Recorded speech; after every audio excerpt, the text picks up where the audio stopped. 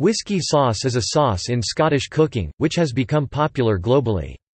It is created by pouring an amount of whisky into a saucepan. It is then set alight, in order to make sure that the sauce is not too bitter.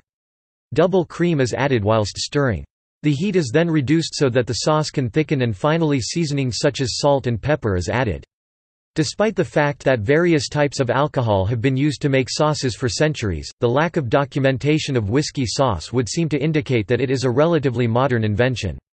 However, the documentation of whisky in savory cooking goes back to at least Victorian times, where its use in meals is documented in Isabella Beeton's famous cookery book Mrs. Beeton's Book of Household Management. In recent times, whisky sauce and barbecue sauces have been combined, in order to create whisky barbecue sauces such as those by Jim Beam and Jack Daniels.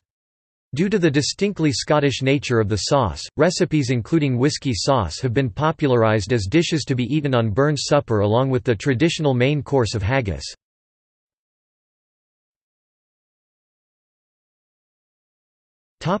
See also: List of sauces, Food portal.